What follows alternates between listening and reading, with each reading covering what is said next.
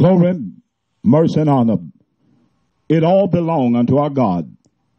I want to take the time out at this moment just to give thanks for what the Lord has done. You see this young woman right here. This is our sister, Miss Sylvester Thomas Williams. God has placed a charge upon her like no other, along with her husband, Mr. Maurice Williams. 2001, our brother Timothy Ham, he was killed in a automobile accident that was so tragic. Then 8 months later, his wife, Tanika Ham, she was killed also in a terrible automobile accident.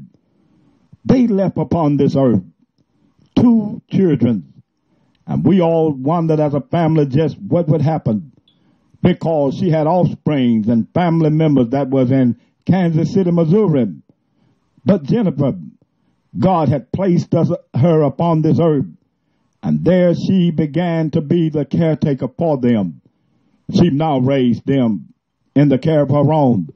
And we thank God for the love that he placed upon her and within her, that he used her for this glorious purpose. We never know what the mind of God is. We never know what our destinies in life may become. But certainly, we thank God for you, Jennifer. We thank God for the love that you've cared for our niece and our nephew, Bryson and Dominique. And certainly we love you guys. We thank God for it all. This is what love is. Paul describes it quite well. You read 1 Corinthians chapter 13.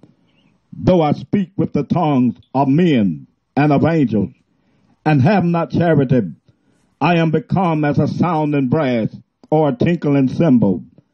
And though I have the gift of prophecy, and understand all mysteries and all knowledge, and though I have all faith, so that I could remove mountains, and have not charity, I am nothing.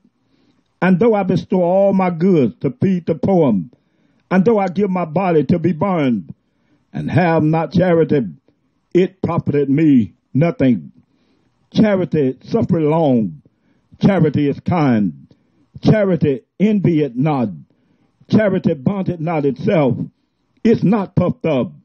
Does not behave itself unseemly. Seeketh not her own. Is not easily provoked. Thinketh no evil. Rejoice not in iniquity, but rejoice in the truth. Believeth all things. Hopeth all things. Endureth all things. He said, charity never fails. But whether there be prophecies, they shall fail. Whether there be tongues, they shall cease. Whether there be knowledge, it shall vanish away. But we know in part, and we prophesy in part. But when that which is perfect is come, then all of that which is done in part shall be done away with. When I was a child, I spake as a child.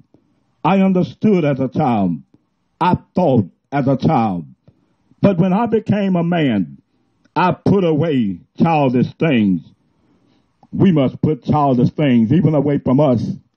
And in our life, there's a time that we all will grow up. We thank God for the maturity. We thank God for you, Jennifer, and Maurice. Forth and raising